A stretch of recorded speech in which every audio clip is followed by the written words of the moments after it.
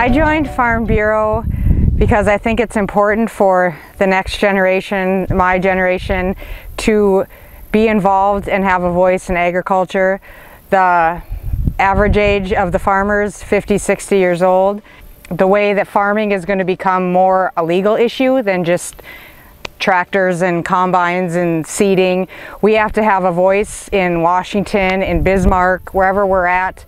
And so it's very important that we become engaged and get our voices out, because what those have done for us is what we do now is going to affect our children. So it's very important for me to be sure that I get my voice heard now, so when my children are farming, they can give their voice for the next generation.